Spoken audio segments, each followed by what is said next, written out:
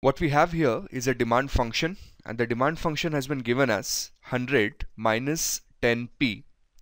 What we also have is the current price, which has been given to us as $5, and then we've been asked to calculate consumer surplus. Now, assuming that this is your demand curve, so on the y-axis we will always have price, on the x-axis we will have quantity. So let's say this is the demand curve.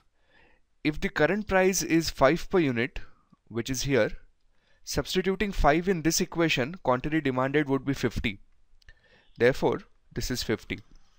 What we know is that consumer surplus is the area of this triangle.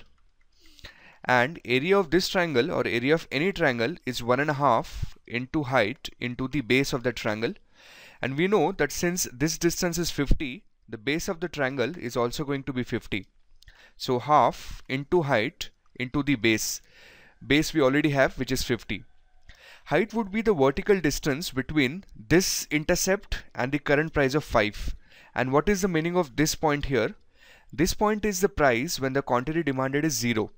So in this equation, if you set quantity demanded as equal to 0, it would be 10p is equal to 100, and therefore in that case price would be 10, which means this point, the y-axis intercept is 10. This is 5, therefore the vertical distance here is going to be 5. So 1.5 into the height of the triangle, which is 5, and base of the triangle, which is 50, the value of consumer surplus would be 125, and therefore the correct answer is option A.